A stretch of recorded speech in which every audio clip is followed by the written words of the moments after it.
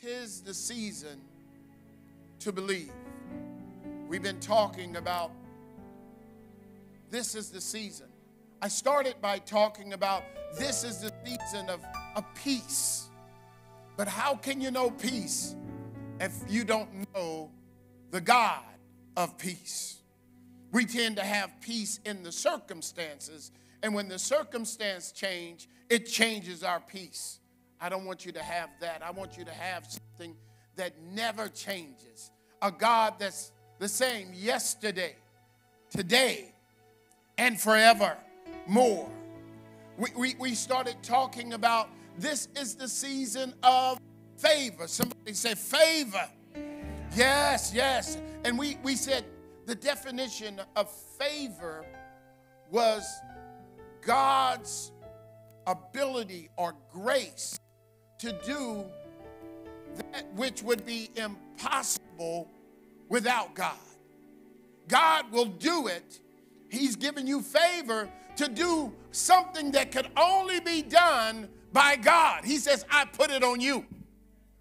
I put favor on you. There's something in you that God has given you that it's so powerful that the enemy brings fear against you so you don't recognize your favor. And if you're not dealing with any fear, then I wonder if you have any favor. Because wherever there's favor, there's the power of God, there's the potential of God, there's the ability of God, and the enemy comes to attack you. See, the reason that some of us were attacked as children is because of the favor, the call that was on you. The enemy had to launch an assault against you, and he's still doing it. And don't think that if you leave him alone, he'll leave you alone. Nah. The only reason he'll leave you alone is because you're not trying to do anything for the Lord. He'll only stop attacking you. He'll let you do what you're doing if what you're doing is in alignment with what he's doing. And so he'll leave you alone because you're going down the wrong road. And he said, keep going. He encourages you. Oh, you got high last time, get higher. You got toe up on the floor up, from the floor up. Yeah, he said, yeah. Do that. But I need you to know, today I want to talk about this. 'Tis the season to believe. Do I have any believers out here? Come on, let me see it again. Do I have any believers out here? If you really believe, just wave at me. Get vehement with this thing. You're at home. I know you're at home. Just wave your hands in the air like you just don't. I believe. Let your kids see you in there tomorrow. I believe God. Yes. Man, I hope so. I hope so. Because the things that God wants to do for you are so wonderful.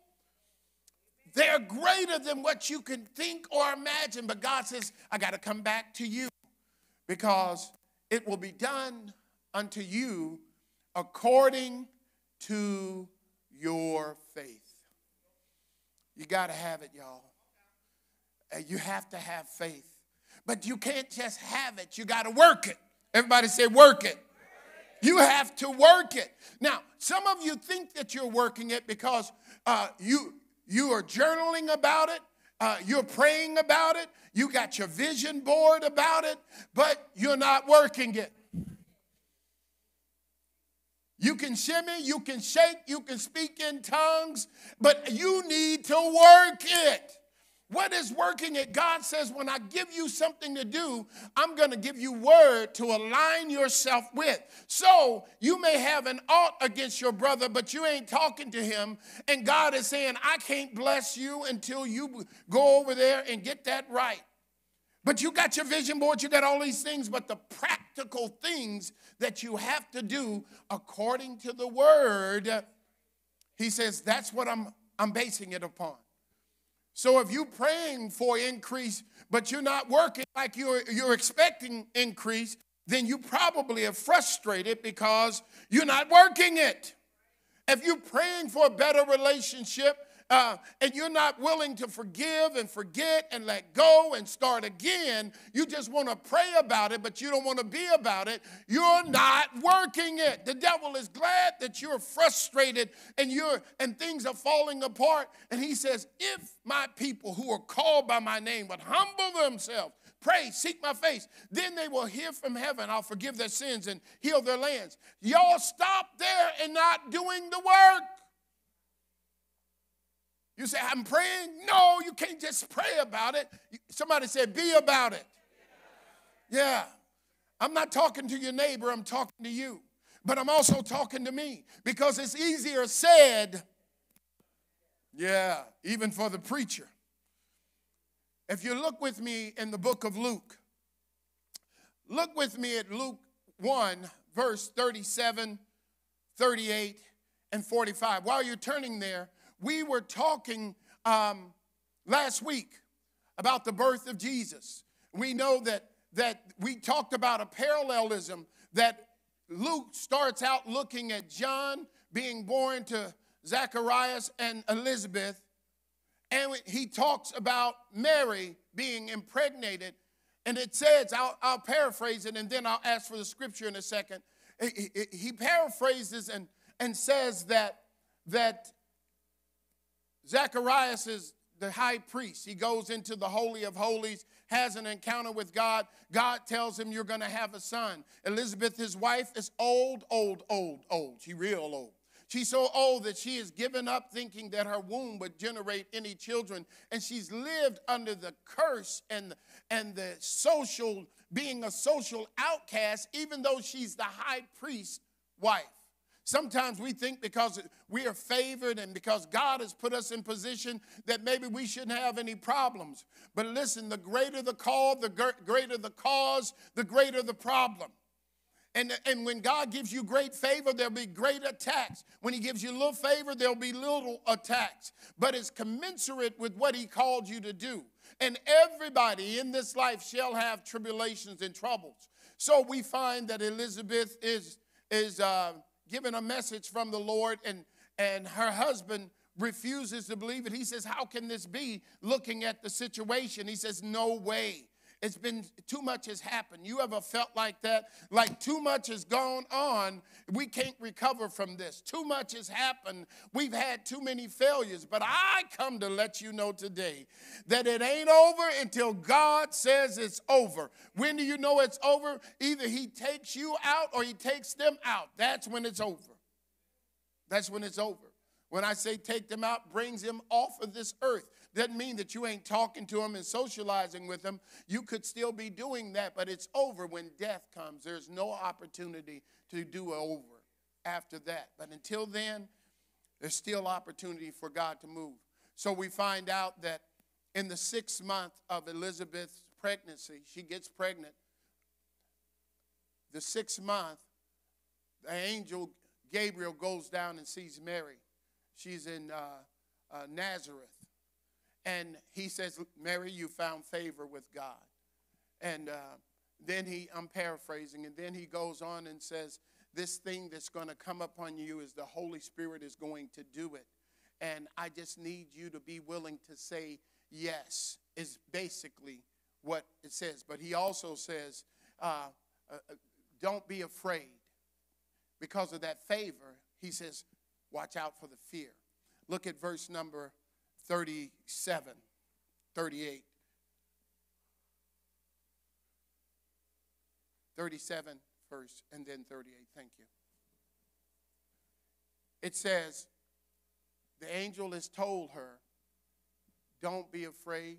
And he also says to her, Elizabeth, the one that was barren, is now pregnant. And then he says, no word from God will ever fail. Isn't that good to know? In verse 38, he says, I am the Lord's servant. Mary answered, may your word to me be fulfilled. Then the angel left her. Verse 45,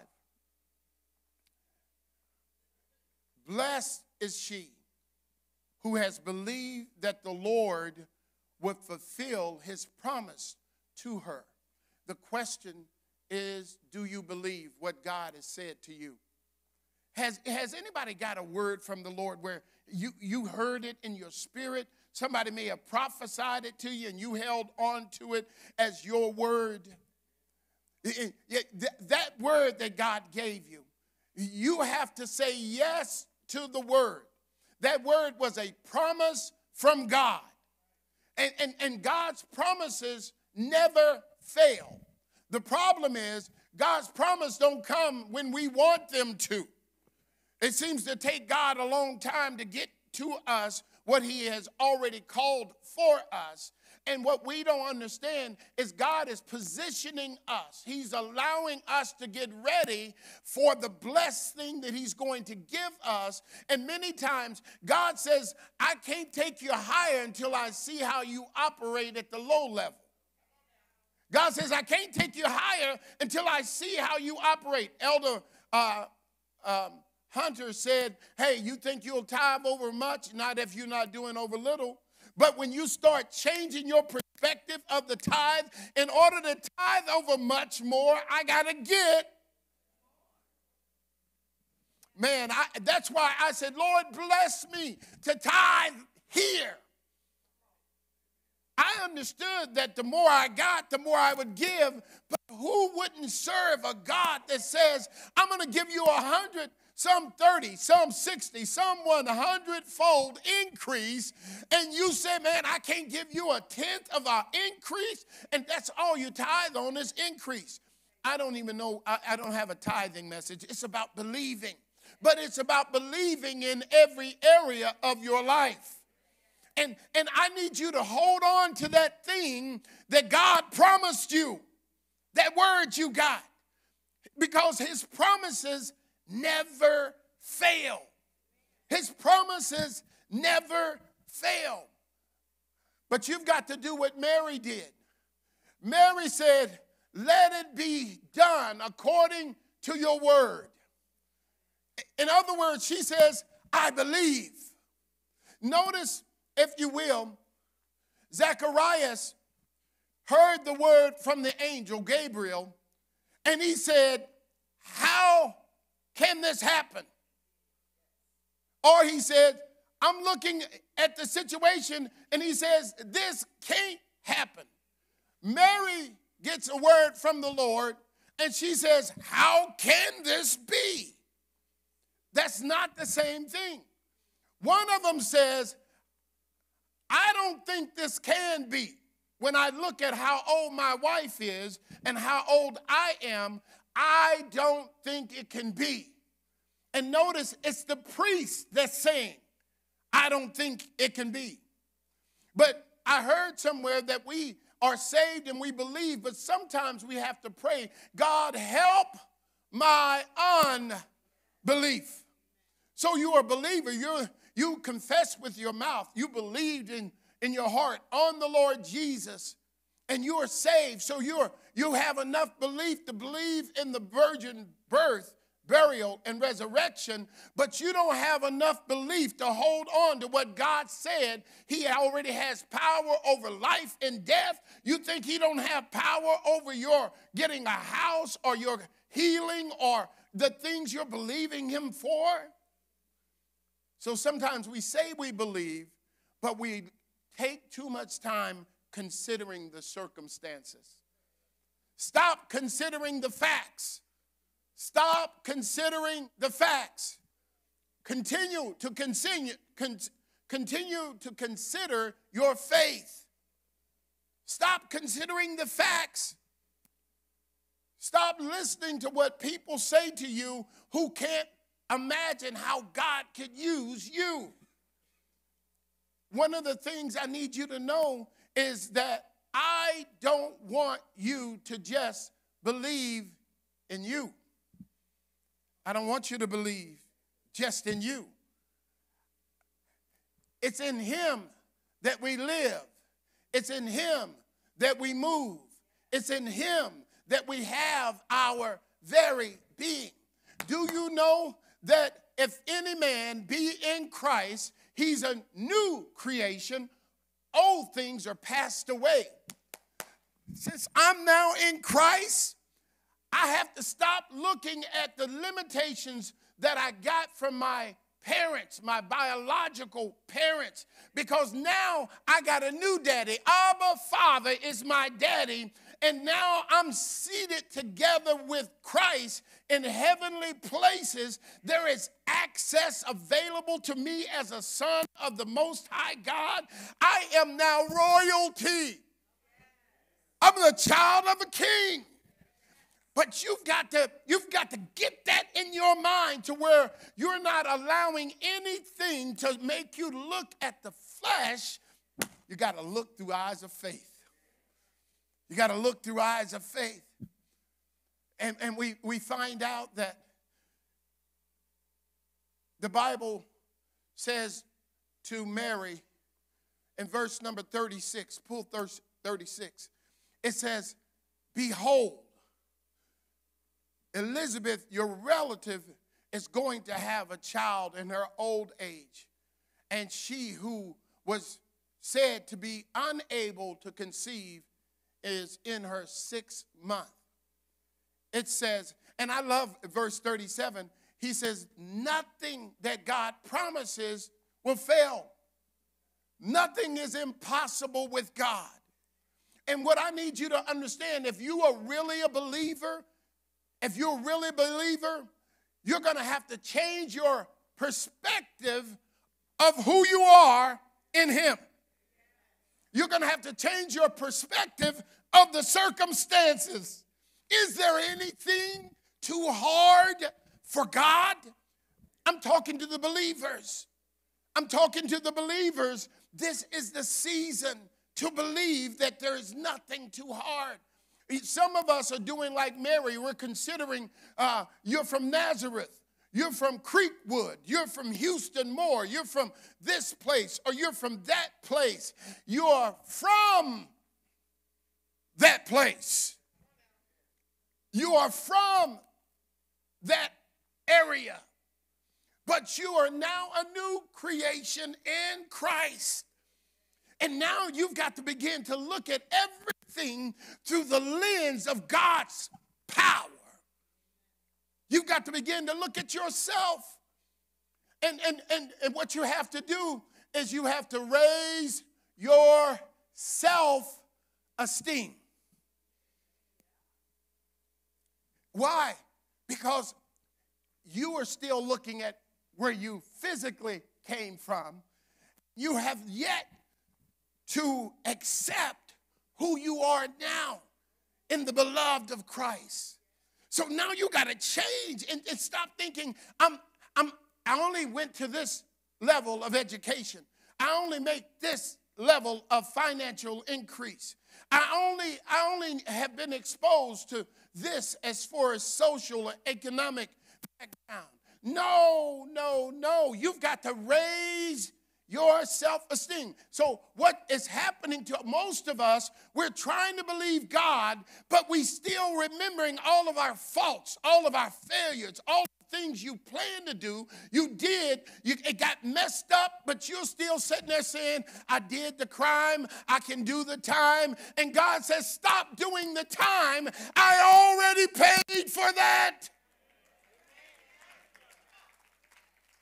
But you still doing the time because you got a sense of it's right is right and wrong is wrong. Man of God, woman of God. That's what the enemy wants. He don't want you to get an image of who you are in the spirit realm. Who you are. And somebody say this, I like me. Oh, some of y'all couldn't even say that. You don't really like you because you know you got some stuff. Somebody say it again. I like me. I got one or two of y'all, but not. Over here, y'all be quiet. If you really feel it, somebody say, I like me. Yeah. Over here, I like me. I don't know. See what the enemy is saying? That don't even feel right, does it? For some of us, like, I got too much stuff. I'm all jacked. And you talking about say I like me? Yes, because what you're jacked up about is already paid for. That's the old man. You are a new creation. And come on, somebody, or y'all get the chance. Come on. I like me. Yes. See, because when you raise your self-esteem of who you are, and don't think I'm getting carnal, because he says we ought not think more highly of ourselves than we should. But we recognize as a man thinketh, so is he. If you don't like you, how in the world you expect anybody else to like you? If you don't think you can do anything, how do you think you think I should turn something over to you and you don't think you can do it? The devil's a whole lie. I ain't giving you nothing. But you got to understand that you raise your self-esteem. It's not about believing in you. If it was talking about believing in you, you could never do it. You are only limited to what you could do. And it doesn't matter what position you are in, priest, Zacharias, ghetto girl, pregnant out of wedlock. But what she says is, how can this be? And then she says, God, I trust you, be it unto me. But one of the things I need you to know is that just as the angel told Mary to consider or see, he says, I'm going to tell you something that's miraculous so you can believe that God can do the miraculous in your life. Elizabeth, she's pregnant already. She's in her 6 months. She's real pregnant. I don't know if there's such a thing as being a little pregnant. But you have to change your perspective of the circumstances, of the situations. Listen, God is saying, if you really believe, don't get caught up on what you see. Don't get caught up on what you feel. Don't get caught up on your failures. Don't get caught up on your setbacks. Don't get caught up on your history. You are a new creature. So that's why you could, if I looked at all the filthy, nasty, low down, dirty things you've done, not me, I'm not talking about me.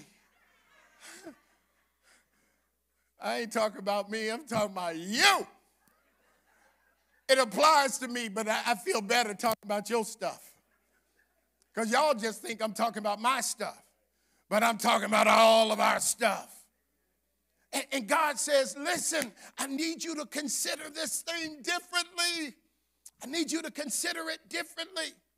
He says, I need you to understand it's a perspective thing. It's a mindset thing. You say you believe, but you got the wrong mindset about believing. You think that you're just supposed to believe in your ability. Stop it. Stop it. You can't believe just in your ability to get his blessings. He says, because if you only believe in your ability, you bring in your flesh before me. And he says, no, I don't choose the mighty. I don't choose the ones that are vaulted and lifted up. I choose the simple, the weak, the minor things. Why? Because God says, I want glory out of your life. Now, I can give you a gift, and it came from me. That's why he says, you're over there looking at the gift, and you forgot about the giver. And he's saying, I need you to change your mindset about what it is that I promised you. You said, well, God, you promised me a child, but I've had a miscarriage. He says, my promises are yes and amen. At what point do you release your faith and say, I got to do this on my own? God recognizes that we've got to have a change of mindset, a change of paradigm, a change of perspective. And we got to know that God is trying to get us to tap into the spirit realm, understand the promises of God that are written down in 66 books, and then begin to apprehend these promises that are on your life But you can't do it unless you change your mindset about who you are in Christ. And here's the thing. The mind, he says, man's heart is evil and wicked and no one can know it. But he also tells us, let this mind be in you, which is also in Christ Jesus. And we understand the battle is for the mind. And here's where it goes down to. He says, I need you to know that I'm doing a new thing on the inside of you. In fact, if you get the inside right, the outside will be right. He says, I need you to lean not to your own understanding, but acknowledge me and I will direct your path. He says, I need you to get a new perspective of who I am and who you are in me. So now it doesn't matter what you cannot do. God can. But you have to change the way you see you by changing the way you see him. He says, you've got to change your mindset. In other words, we recognize the man's heart is the mind. It's the center of man. But the mind also is conscious and subconscious. Do you know that your subconscious mind is where the data bank of all of your experiences, all of your emotions, all of your failures, all of your setbacks, all of the things you've experienced, the thing that mama told you as a little bitty kid, all of that stuff is in there. Over 4 billion bits of information is calculated every second, according to what I read, in the subconscious mind.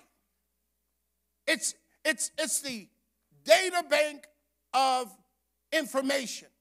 But interesting, even though your subconscious is powerful, it doesn't make decisions. It just carries them out. So we understand that my conscious mind makes the decision. My subconscious carries it out. In fact, my subconscious is carrying out previous decisions because it sets up patterns.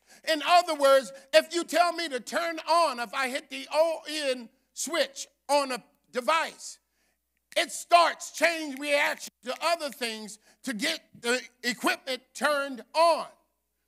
In your subconscious mind is already programmed to where if you say fear, then it automatically starts magnifying things. It causes you to hear differently. You know, fight or flight, it causes your blood pressure to rise. It causes anxiety to build up automatically. It's responding to what you said. Come on, somebody. I need you to understand that you've got to begin to reprogram your thinking. But you've got to start declaring what God says and standing on it and until your body begins to change the way that it responds to what you're requiring of it. God is saying, I don't want you to conform. I need you to now transform. I need you to say something different to get something different. So when I said to you, say I like me, you're not used to saying that because there's too many things about you that are not likable, that you know that you've been rehearsing all your life. But now we recognize that this new information about who God is, it changes what I think I can do. And if I know that I can do all things through Christ that strengthen me, I begin to look at everything as possible. And I'm no longer moved by what I see, because I recognize as a man thinketh in his heart, so is he. In other words, whatever I believe will become my reality. My belief will impact my behavior. My belief will cause me to make decisions differently now that I'm in Christ than I did before. My belief now says, me plus God is the majority. Whoever is standing against me, they're going down. Now, but you got to say it when it don't look like it. You got to say it, and even though you don't feel it, but you got to keep on saying it because you got to get it down into your subconscious mind. When you say, I'm not going to let this rob me of my peace, instead of fretting and worrying, all of a sudden your subconscious mind says, she got peace. I got peace in this thing. It starts saying blood pressure, come on down. Anxiety, come down. He's not, what used to trip you up, don't trip you up no more. Mama said, smack the taste out your mouth. But now I said, you're blessed. You're more blessed than you know. You know, you don't even go into all of that. You said, you don't even know how blessed you are today. God is on your side. He loves you. He loves you greatly. God is trying to show us something. He's saying, listen, if you believe, I need you to get something you believe in God for and really start activating this word on it.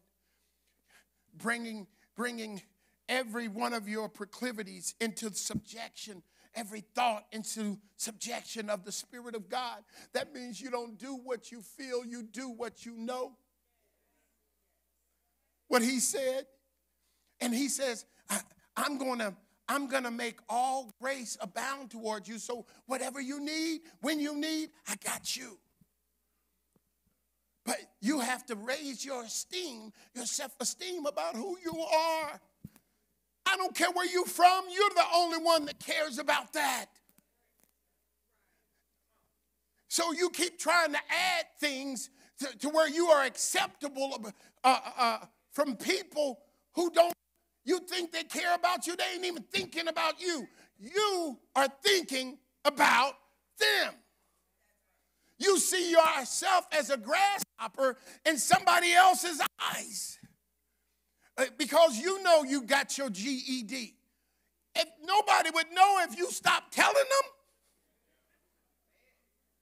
You think that people won't accept you because you were strung out and messed up. You're the one that keep talking. That was 20 years ago. Why are you still living that? Here's this girl, Mary, she's saying, Lord, how do I get this favor? But one of the things you got to know, Mary wasn't afraid of the angel. She was afraid of what he said, which means that Mary had a relationship with God. She had a relationship with God. You cannot do this apart from him. And some of us, the reason that we can be in church all these years but don't know God is because you got religion and no relationship. Because you keep on trying to do it in your flesh, and God has to sometimes get you to where you done work yourself around every one of the hurdles that God has allowed to be in your life, and nothing has caused you to turn to God because you are so gifted and so talented that God has to take you to a place. Your gift, your talents, your money, your education, nothing. Do you believe? Do you believe? I'm talking about where your kids are. Do you believe where your finances are? Do you believe that God can take away that addiction? I got folks in here, you don't even know who you're sitting by.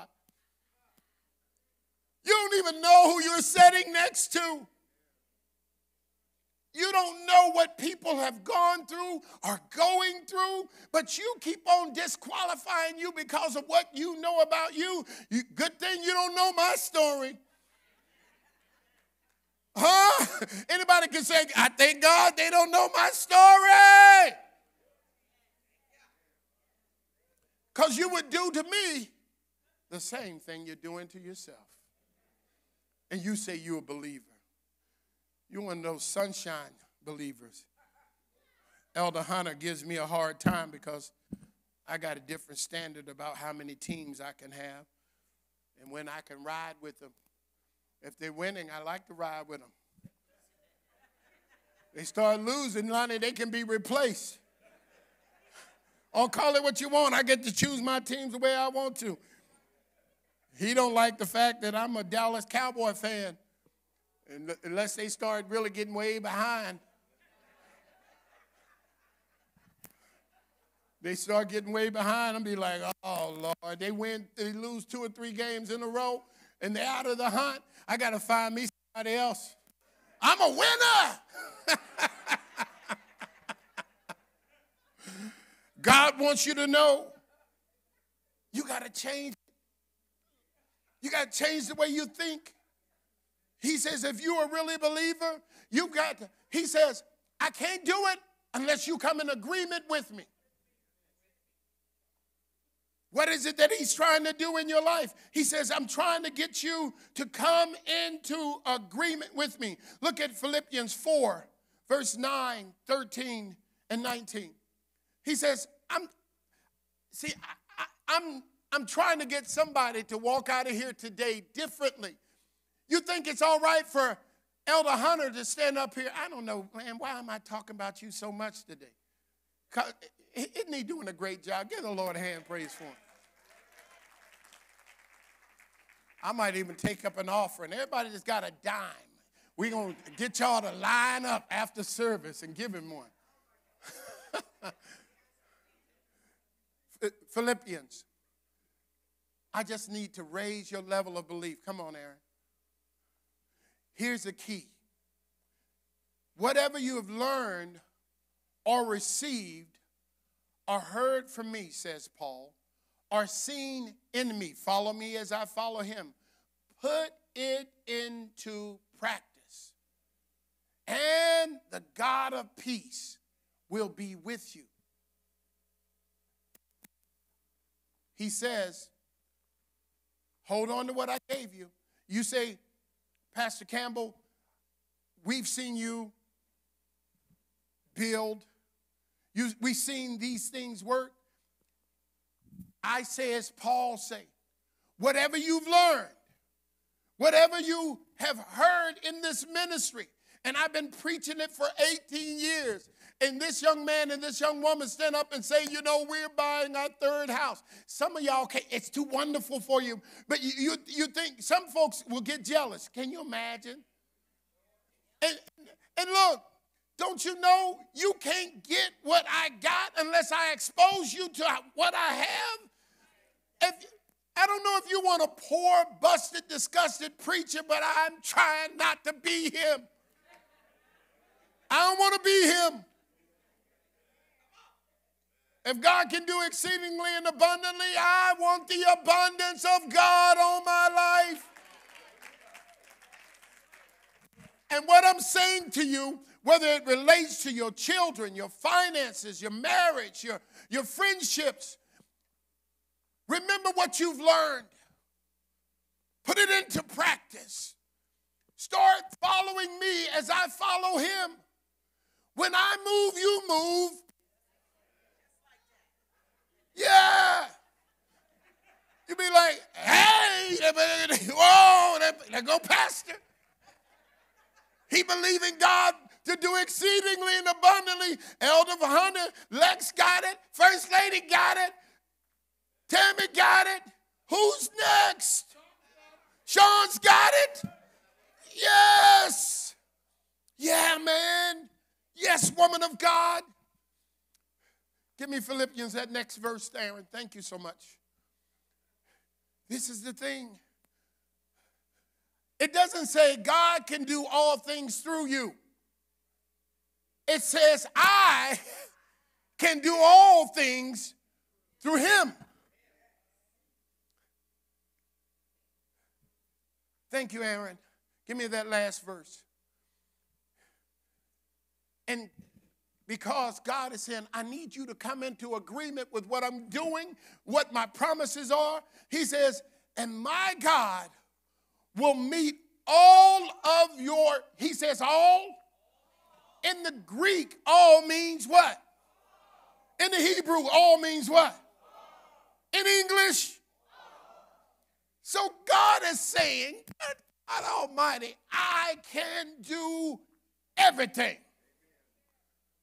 according to his riches of his glory in Christ.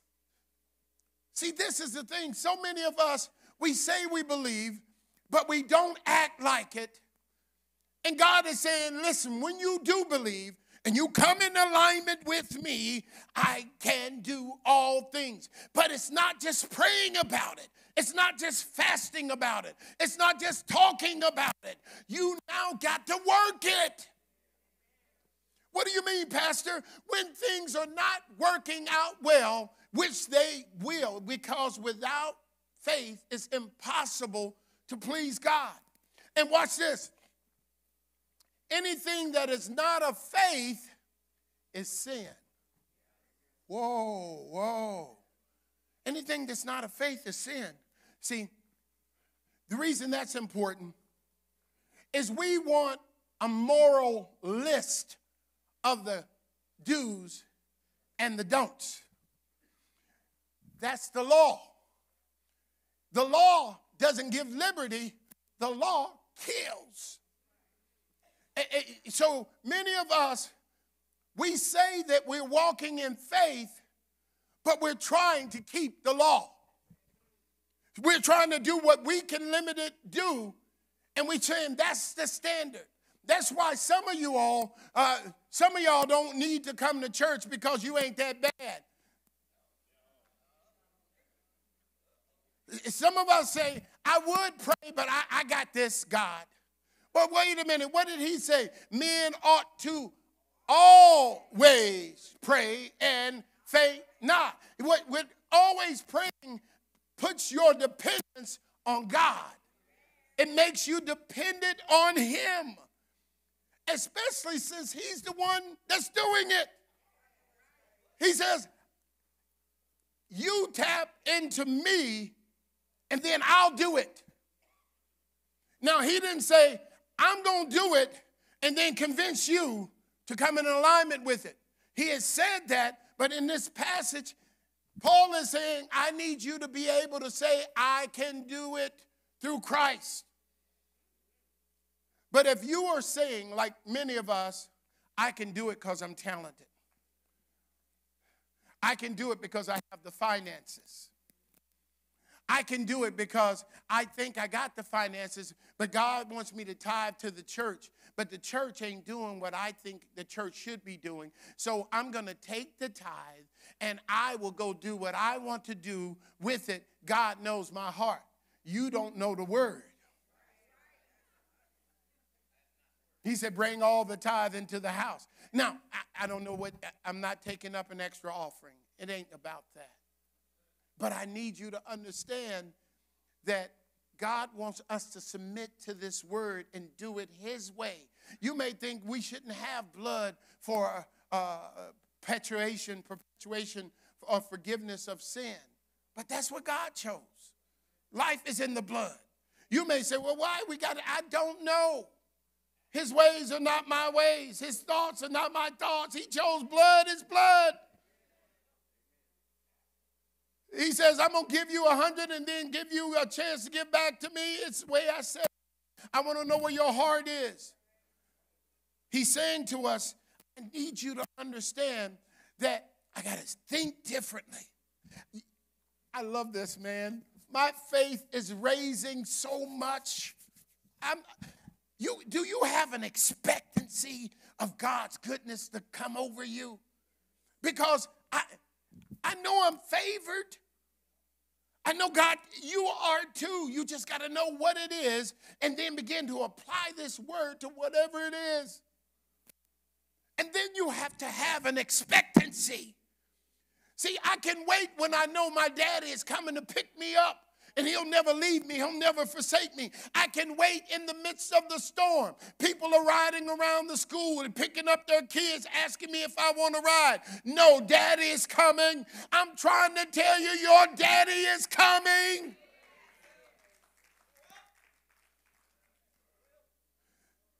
He's trying to tell us something. Looking at Mary, looking at Zacharias, they both looked at the same kind of situation. One looked at their circumstances. The other one looked at his power. What are you focusing on? Give me Hebrews chapter 3. verse 12 through 15. And I'll wrap up. Y'all give me 10 minutes. I'll give you back 2.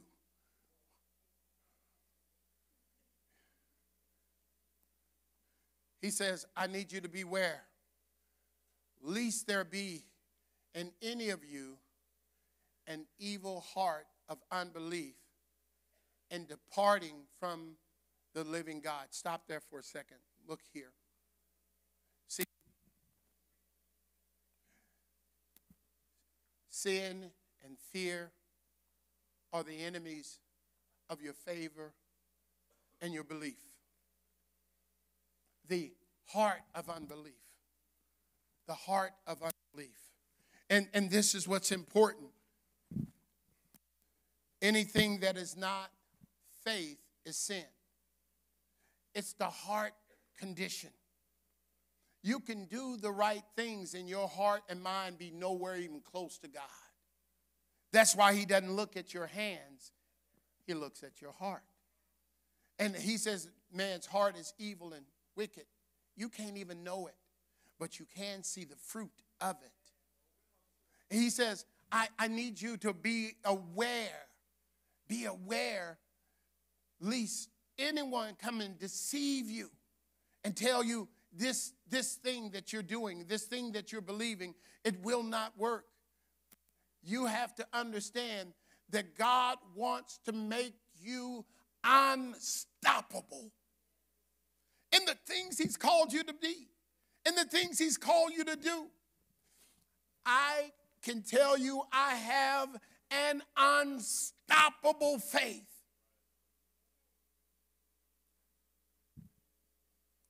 What about you? What does your faith stop at? If I know that God is able to make all grace abound, that I'm seated with him, everything is possible. I'm dreaming bigger dreams. I'm believing for my wife. I'm believing for my kid. And it's like this, y'all. Some areas are high. Some areas are low. Some areas are in. Some are out. I still have to have the same faith for those things that are not working as I do for the things that are. And then I've got to stand in him until the situation stands up. God wants to make you unstoppable. Give me that next verse, Aaron. Thank you so much. He says, encourage, add encouragement to one another daily. Because today I may very well encourage Lex, but because I'm encouraging her, when she see me going through, she can encourage me, put courage into me. He says, while it's called today, so that none of you may be hardened by sin's deceitfulness. Unbelief. Unbelief causes us to do our own thing.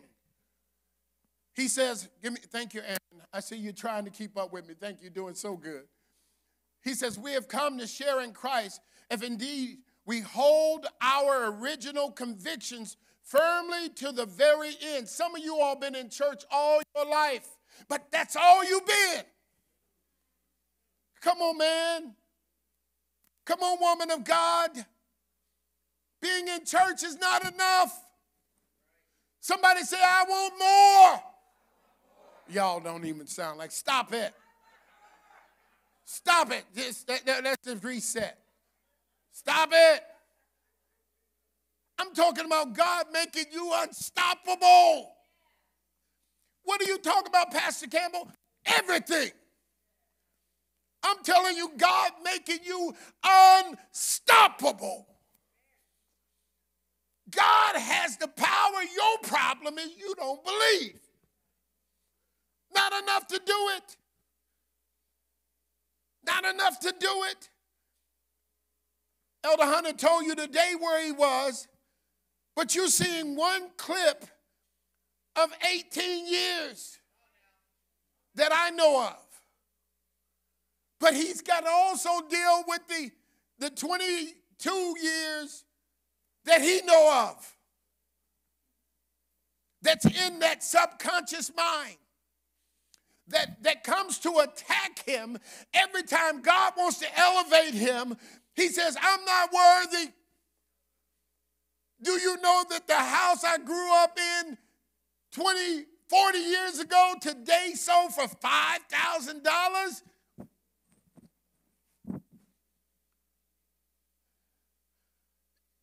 I don't even want to see the house. I don't want to see that. You ever gone back to where you grew up and you say, oh, Lord, I didn't know I was that bad off? The streets are narrower. Everything is dirtier. You know, I don't know about you. I'm talking about me on this one. But God is saying, I need you to be a believer, the kind that speaks to situations, the kind that stands on God's word, the kind that declares, decrees, and stands until it manifests. The kind that'll get you up after being knocked down. And brother and sister, you will be knocked down. There's no ifs, ands, or buts. You going down, but you go down in the flesh, get up in faith, and declare, I'm unstoppable. That's what God wants from us. Unstoppable. Yes, I'm going to have some failures. Yes. I'm dealing with some stuff. Yes. You're not. Yeah, you are. But you can be unstoppable because you remember, I don't believe in me. God is tired of you believing in you. That's the problem. And because you financially, you're so secure, you're just smug in yourself. I was saying raise your self-esteem for those of us who may not. We're in the same place, y'all. She thinks she's something because she got money. I think I'm something because I got God. I think I'm something because I'm fearfully and wonderfully made. You are looking at a masterpiece. Is that too arrogant for some of y'all? See, arrogance is having a puffed up sense of something, hot air. I'm talking facts, baby. I'm talking facts. I'm talking facts. And that's what he said. I'm saying what he said. He says, I'm fearfully and wonderfully made. I'm his own masterpiece. I'm not trying to be like you. I'm the best me I can be. Y'all may not like me, but you don't know how much he loves me. And I am the beloved. That's why I'm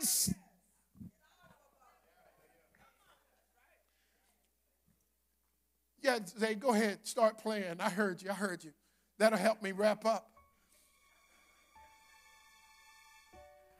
I need you to know it's not enough to be in church, y'all. Come on, we got to move beyond that. That's just the starting place. When are you going to activate this thing called faith in your life? And you need to do it.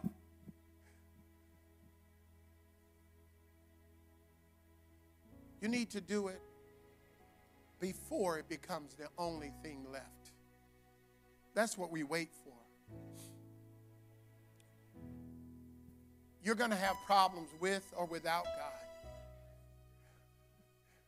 I choose to go with. I choose to go with. See, because sometimes when I don't even know what to even pray for, the Holy Spirit, the things that I can't even utter, he makes intercession for me. He tells me